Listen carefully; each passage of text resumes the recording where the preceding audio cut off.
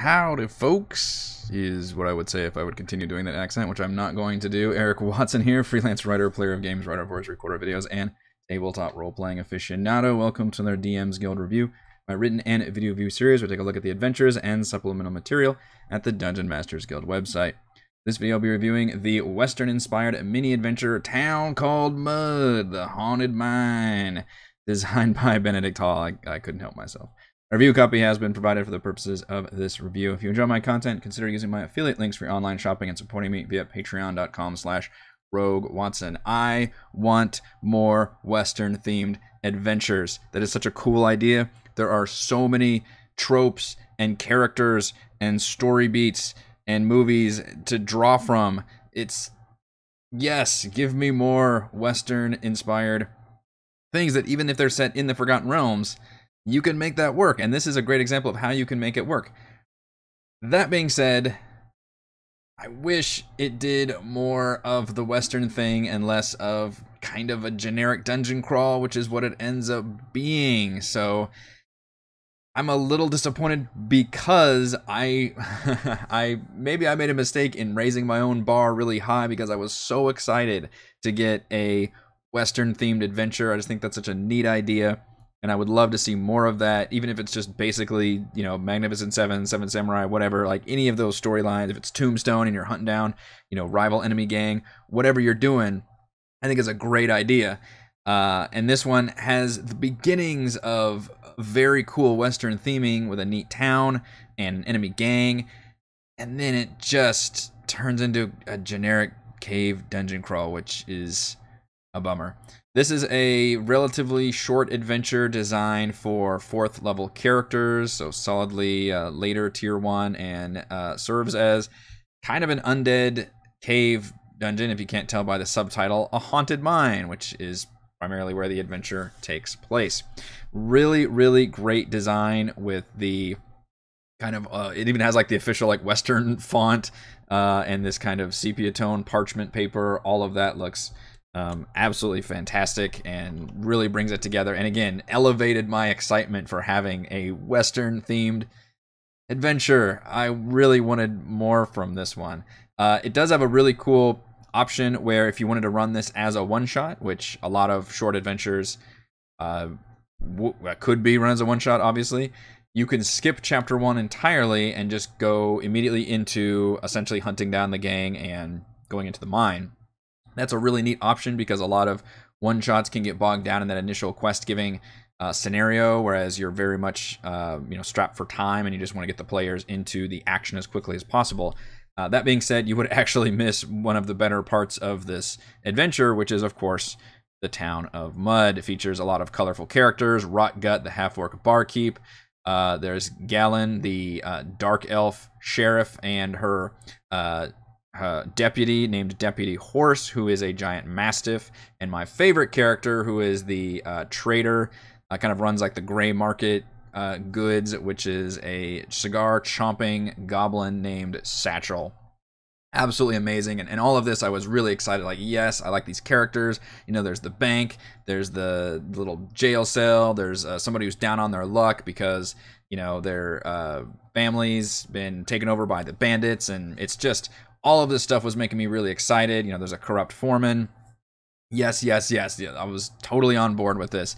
And I think the side quest, which we're given one basic side quest before you can tackle the mine, although players could skip it entirely if they wanted to, ends up being better than the main quest because it's the classic, you know, enemy gang, which is a huge trope, effective one for Westerns. In this case, led by an Aasimar, and there's a neat tie-in with the gang and the villain.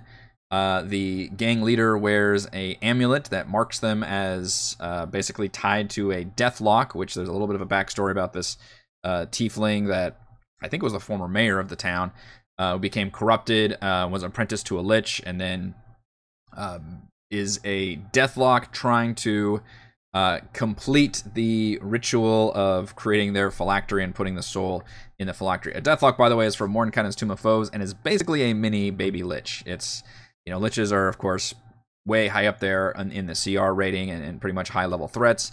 And a Deathlock is an excuse to use like a CR 4 or 5 Lich or something.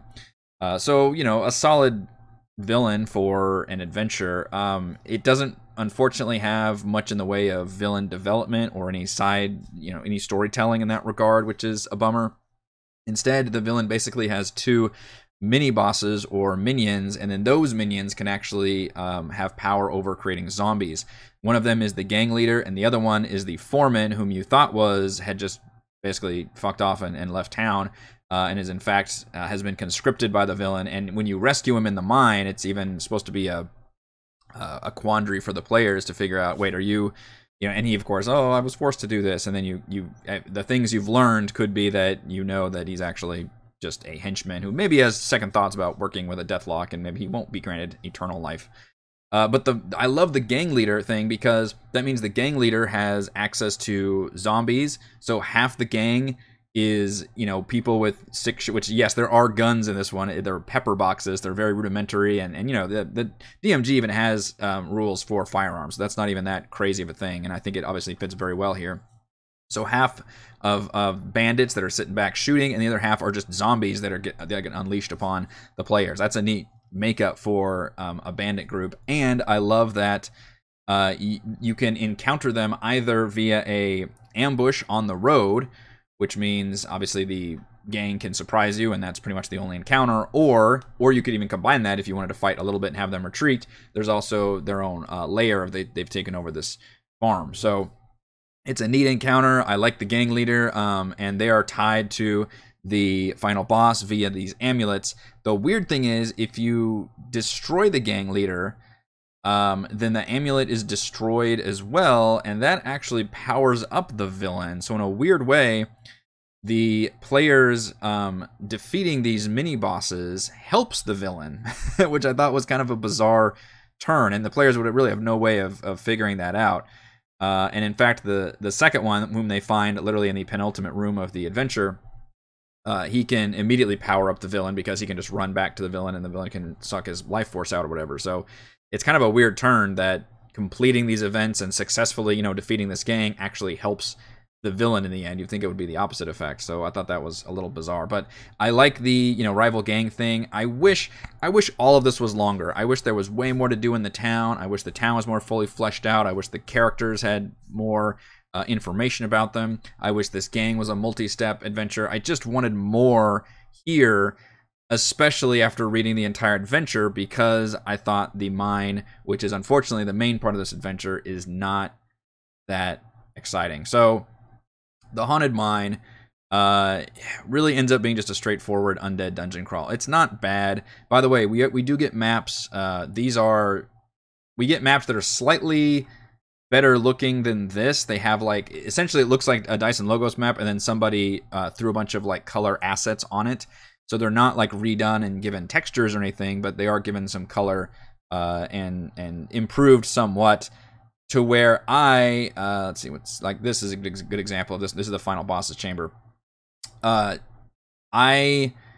am not going to include it on either a con or a pro. I will say that. I think this is a good way of improving the map quality, but obviously it's still not a great looking map. I don't want to complain too much, because I appreciate that extra work was done to make this more than just a you know, black and white plain map. But it's still, without any kind of like, you know, floor texture and just kind of a grid, it's still not that attractive for a VTT. So I will give it kind of a middling, like, okay, thank you for at least putting the work in and making it look very much better. So I won't put it as a con or anything, but I'm not going to necessarily effuse praise upon the map design either. But so looking at this dungeon, there's specters outside. You're supposed to be, the DM is supposed to be attacking the players with zombies throughout, which zombies are fine. They're not the most exciting enemies. They're very overused, same as skeletons in terms of tier 1, you know, adventure design. It's just, you really can't like survive out of your low levels without having to kill at least one zombie or one skeleton. So it's a bummer that they're used quite a bit here. At least towards the end, when you're actually fighting the villain, there is an option to raise different kinds of zombies, which I appreciate that. But throughout this part, it's mainly just zombies. There's one kind of cool room, although it's completely optional, where it's filled with water, and like a gray ooze and an ochre jelly will drop down to attack. So I appreciate that as a little bit of a breakup. Otherwise, they have to make their way through like a little bit of a cave-in, and then they deal with the foreman, which is supposed to be pretty much the only social scene that you've got since defeating the gang and entering the mine. And it's basically a minion of the villain, who he's, tries to trick you and say, oh, I was just unwilling, I was forced to do this, and I was got a bunch of zombies around him and everything, and he's working on creating more, and the players can choose what they want. Now, for all of these battles, we are given tactics, which is really quite helpful. All of these yellow sidebars dictate how the DM should run each battle, which, as somebody who one of my biggest weaknesses as a DM is tactically running battles, which is ironic because I play tactical strategy games all the damn time. But it can still be a lot, especially if you've got, spellcasters and you're thinking about how to, concoct a good story and everything. And then once battle actually starts, you're maybe not running things as efficiently as you could. And so I really appreciate whenever designers add a tactics information in there to let me know how should I run this fight, how will these enemies try to go, and what are the motivations for the villain in terms of what's really helpful here, for example, is at one point will they run away or change tactics or do something else. For example, that gang boss has an ability where they can enter this kind of necrotic mode where these cool wings sprout out and they do different damage when they get to half health. That's really cool.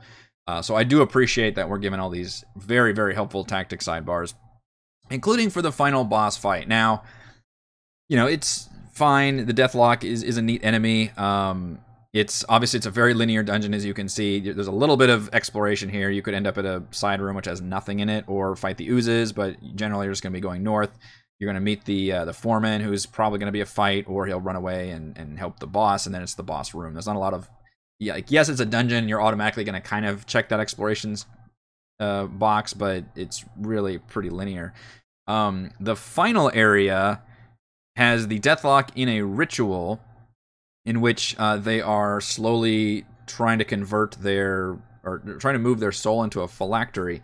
There's an interesting bit where they're in this circle, which I assume it's a 5-foot grid map, and it says they're not supposed to move from the circle, so you can see that people have to stand kind of in the circle to attack the Deathlock. And the reason that matters is because they take damage anytime they attack. The ritual circle itself will attack any creature passing over or through it. Well, does that include you're attacking through it, or how does it? Because the circle's not big enough, from what I can tell, in terms of you wouldn't ever have to move through it. So I was a little confused about the rules there. Plus, what happens if you just knock this dude out of the circle, which a lot of people have abilities to do that, especially at level 4. You could just grapple them and shove them outside or do whatever. It doesn't say anything about does that interrupt the ritual or how does that work. There's a cool thing where during this fight, because a Deathlock really isn't that. I mean, a CR4 versus a bunch of 4th level players, the math doesn't usually work out that way. You need extra minions or layer actions or something if you want to actually have a challenging boss fight. You can't just look at the CR. That's one of the biggest things I've learned from years and years of D&D is the action economy will kill you every time. Thankfully, what happens here is that skeletons continually spawn in the room. Starting on round 1, the homunculus, which is like the Deathlock's familiar, flies around and scatters teeth in a very much a nod to the old Ray Harryhausen, the Jason the Argonauts, with the teeth creating skeletons popping out. That's really cool. However, what happens if somebody takes out that homunculus? Homunculus only have 5 hit points. They're just little familiars. There's no information about that I can see. If somebody just snipes that homunculus out of the sky and the bag of teeth falls to the ground, does that stop the skeleton summoning? Because that would be the obvious thing for any player to do when you first see that happening. It doesn't mention the fact that that changes anything or stops the ritual. What happens if they take it out? So I liked the setup for this final boss encounter, but I feel like it needed more information for these problems and contingencies that even I'm coming up with just after, looking over it and thinking about the kind of things my players would do in terms of how the circle works, the action economy, and then this homunculus being the one that's actually summoning the skeletons and not have it just be an automatic thing happening every round. I mean, I like the visual of the creature doing that, but you have to then add to the fact that immediately one of the players is going to pull out a bow or shoot it or do something to knock this thing down and kill it, and then not summon any more skeletons every single round. And it only mentions in the text hey, if you want to use additional different kinds of skeleton stat blocks, you can. It suggests using wolf skeletons every once in a while, or dire wolf or lion or something, which I would definitely do because that's cool. And it mentions if you want to give the Deathlock legendary resistance or layer actions, you can do that. Well, just do that. Like, make the Deathlock have those things, because if you've got level 4 players, it's not going to be a big enough fight. Sorry, he's only got 30-some hit points. Like, it's just, it's not going to last very long. Granted, if the players don't have magic weapons, then they're going to be a little more dire straits, but still. I'm always looking at that in terms of the balancing in your boss fights. What does the action economy look like? And with the skeletons, that definitely helps, but still, I feel like really all bosses need to have some kind of legendary resistances or layer actions. Even at low levels, you could still make use of that. So it just ends up being a little too generic, because you could pick up this entire cave as is and put it in a non-Western themed adventure, and it plays out the exact same. So I was disappointed that we got such a hard theming with the Western thing, right? Like the dialogue, the read aloud text is all like rootin' tootin', like let's get us a varmint and all that. And the text is done in that Western font, and the sepia tone pages, and the town, and the people in the town. Like, all of that does such a good job of evoking the Western theme, and then it just falls apart with this dungeon, which doesn't really do that at all. I mean, the miners turning into, you know, zombies and ghosts, like, that happens in D&D all the time. That doesn't really scream Western to me. So I thought that the focus on a, you know, undead mine filled with zombies and stuff, and even just a deathlock, like transporting their soul into a phylactery, like none of that is Westerny. And I get wanting to do the weird Western thing. That's cool. I definitely do supernatural or horror Western. Absolutely do that. But this, you have to take another step, because that's just D&D, baby. So there's not enough. I just didn't get enough of that theming, I guess. So I was disappointed, because I really liked the first 2 chapters, I guess it is, and or actually, I guess the first chapter. Yeah, I guess the first chapter includes the side quest. So the other chapters are the actual layer, the Deathlock layer. As a Deathlock layer, it's fine, but I just don't think it does the Western theming well enough for me. All right, pros and cons for A Town Called Mud, the Haunted Mine. Pros: option to skip chapter 1 with a summary for a faster paced one-shot. I think all short adventures should do that. That's a really good idea, and the way it does it is that, you know, it's got multiple adventure hooks, and one of the hooks is that your characters win the deed to the mine in a card game, and you can just explain that in a paragraph, that your players made it to this town, or whatever they are, and they won this mine in a card game. And then you've got the deed to the mine, so you need to go check out the mine, and that's how it leads to the mine. So that's a really easy way of doing that, and I think that's a pretty effective way of running a one-shot if you wanted to skip it. The bad side is, I think the town is actually probably one of the best parts of this adventure. Pro: enemy gang is half zombies and can be encountered via a road ambush or at their hideout. I really liked the gang. I think it's just a very well done staple of the Western, and I like that there's options to hit them up at a road encounter or at their own lair, or both if you wanted to. And they have kind of a neat tie-in to the Deathlock, even though that dungeon ends up being disappointing to me. Pro: suggested tactics for each combat encounter. Huge plus. Always appreciate seeing how to actually run a fight. And pro: the layout and design very nicely evokes that Western theme. I thought that was really cool, and it made me very excited to see how that theme was utilized. Unfortunately, the con is the mind evolves into a generic undead cave with an underdeveloped villain. It's fine. It's not super memorable or fantastic in terms of a dungeon crawl. I don't have any big complaints about how it's designed necessarily, except for the fact that I was really expecting more. I was expecting it to evoke that Western theme and be able to use those elements more. Maybe, you know, if the gang was there hiding out or something, and it just happens to be, you know, there's a ritual somewhere in the back, like that would have tied together things a lot nicer. So I think because I was expecting more of that Western theme, the dungeon ended up being a lot more disappointing to me in the end. Final verdict: with the promise of a fun Western theme, The Haunted Mine is a disappointingly straightforward dungeon crawl that serves as a decent, if unremarkable, Deathlock layer. Thank you to everyone for watching this video review. You can see my written review at roguewatson.com. You can watch more reviews and follow our own D&D adventures here on my YouTube channel.